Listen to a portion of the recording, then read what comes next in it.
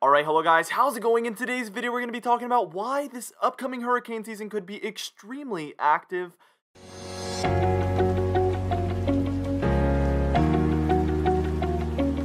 For today's comment of the day, I want to know, how many hurricanes do you think we're going to have this year total? Let me know in the comments down below, and I'll be picking one of those for tomorrow's video. Now, first things first, I got to go over each region here of our Atlantic Ocean, just so that you can be familiar with what we call each region individually. Obviously, the East Coast up there, that's our East Coast region. That's pretty obvious. We see that OTS down there, and you might not know what that means. That means out to sea. So if you ever hear me say out to sea, that means it's going there, out to sea. We see the Gulf of Mexico, another very obvious one there. The Caribbean is also very obvious there in the magenta shade there. And then we see our main development region, or MDR for short. If you ever hear me say MDR, I'm talking about this red area right there, offshore of Africa mostly, and then all the way across the Atlantic, almost to the Caribbean. That's where most tropical cyclones begin. And oftentimes they either dissipate still within there if there's too much shear, too much dry air. And if they don't dissipate, they will begin to work their way all the way towards the Caribbean or the Gulf or the East Coast. And that's when they can begin to bring impacts to land, obviously. So we obviously always want to watch out for that. And that's oftentimes how we see this go. So let's just break down those sea surface temperature anomalies, because obviously temperature anomalies are going to be one of the most important things, obviously, as we're looking towards the hurricane season. And as we break it down, you can see there is a bit of a weak La Nina there that's indicated by the blues offshore of Central America there in the middle of the Pacific Ocean. This is a La Nina that can either dissipate and become an El Nino, or it could become or stay a La Nina. It is hardly a La Nina at this point, and there's no clear-cut indications of what could happen next. It's more likely that it goes back towards a La Nina, but there's also that likelihood that it stays in a neutral phase or an El Nino. Everything is possible at this point. Overall, the Atlantic is a little bit warmer, though, and that's going to encourage tropical development, obviously. We look for those warm sea surface temperatures where those hurricanes are going to track, and that does help with development. And that's one of the main reasons we saw such a huge hurricane season last year, is the Atlantic was practically boiling, the entire Atlantic. Very, very hot Atlantic. We were talking about that all year last year in these videos, just how warm that Atlantic really, really was.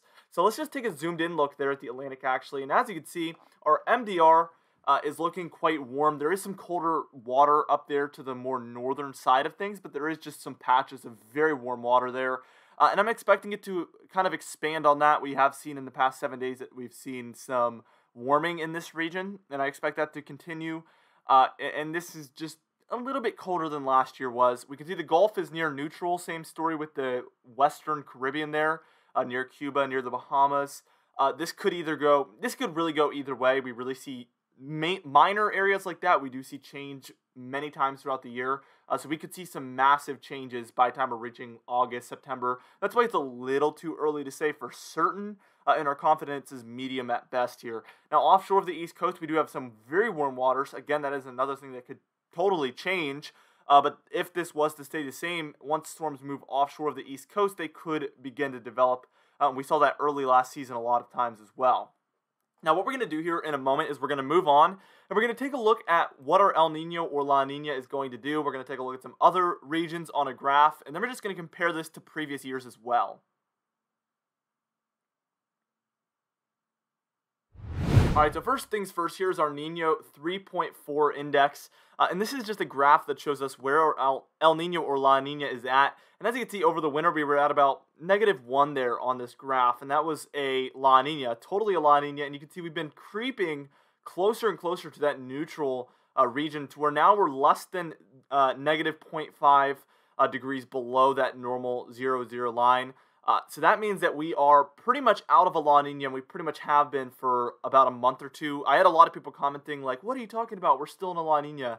We're not in a La Nina currently based on sea surface temperatures at all.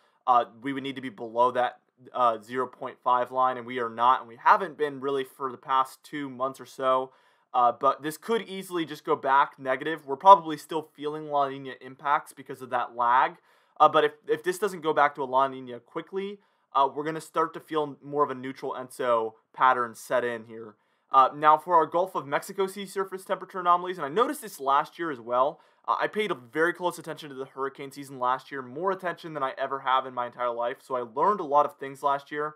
And one of the things is here on this graph for the Gulf of Mexico, this is one of the ones that fluctuates the most out of any of them. As you can see, it is very sharp up and down all over the place. So there's really no clear-cut indication of if this will be negative or positive at any given time. And really, it could vary week to week on this chart. But the one thing I will say is that the mean average here is definitely positive, as it's rarely gone negative. Once there around January 17th, and then again kind of in mid to late February there once more. But really, it's been mostly positive.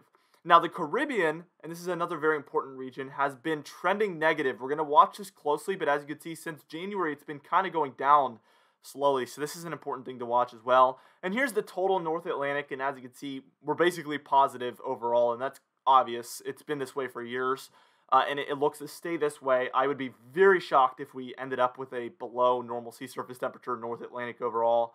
That'd be very shocking to say the least. But the one thing that is going to change everything, and it's going to dictate everything, is what this Nino 3.4 index ends up doing. Is it going to go down from this point, or is it going to go up into an El Nino phase? That could completely change the hurricane season. And honestly, if this goes to an El Nino, we could expect an average to below average hurricane season.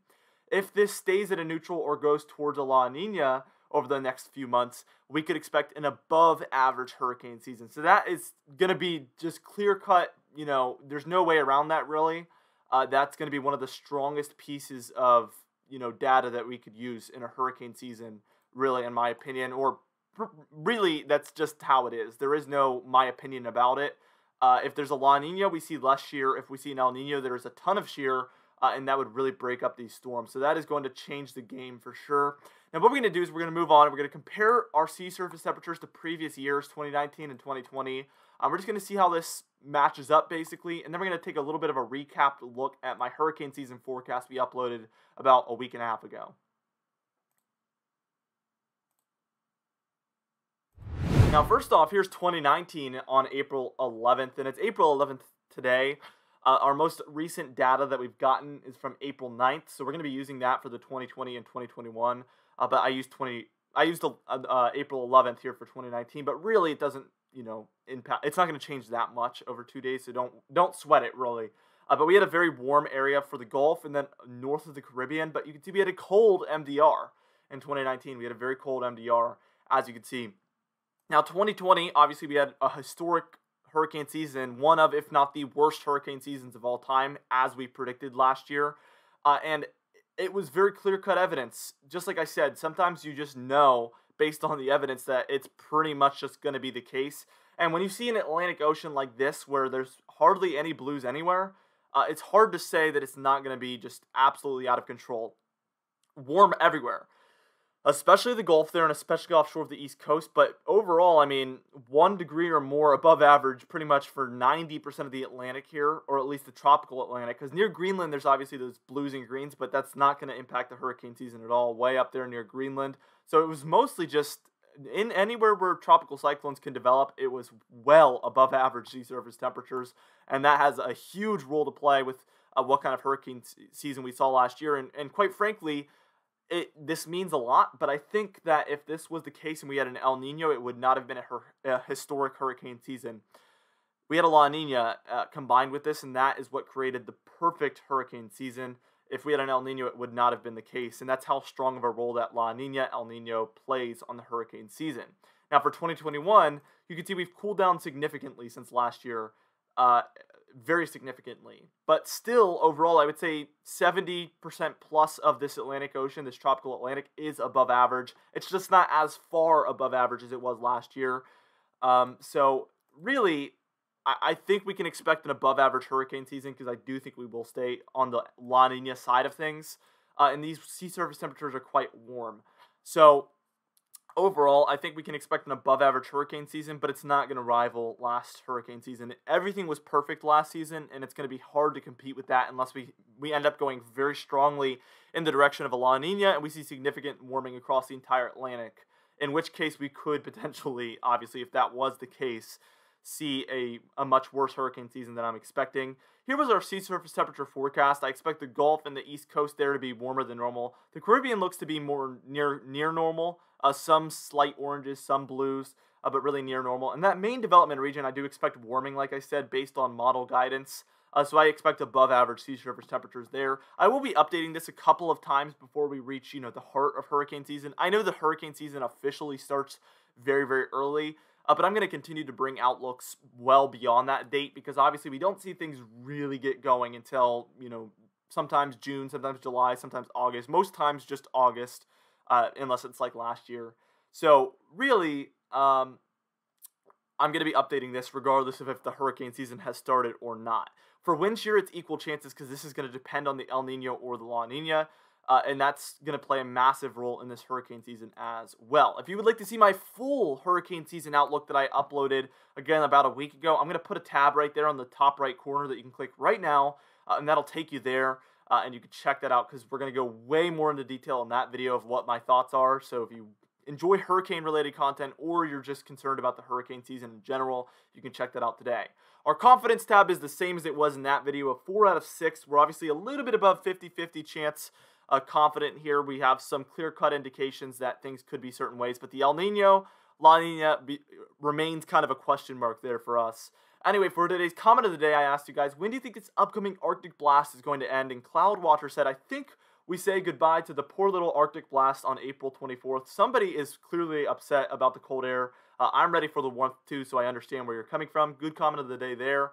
Anyway, for today's patron highlight of the day, I want to thank you all for supporting the channel, but especially our platinum patrons: Property Damage, John Benbenick, James Wade, Dovey Nagel, Alan Palermo, Adam S., Larry LePan, Donna Carnes, Cameron Marshall, and Ada Mattis. Alongside our diamond patrons: Bill Roberts, Alan Sherry, Marcus Connolly, Noah Harley, Michael Codalessa, Michael Buell, Catbite, Charles Stinnett, Kellen Manhart, It's Jay, City Klein, Mark J, Luke Flego, Garys, and John Quilisi. If you would like to be a part of this patron entry of the day, you can do so by joining our very exciting Patreon page in the description and in the pinned comments down below. Anyway, for our channel members highlight of the day, I would like to thank all of you for supporting the channel, but especially our Weather Top Dog, Hair Farms 1, and then also our super fan, Phoenix Nimitz. If you'd like to join this, you can do so by clicking that button next to the subscribe button and joining today. Anyway, guys, thank you so much for watching this video. Be sure to destroy the like button. Be sure to subscribe if you like weather-related content, and I will see you guys in the next video.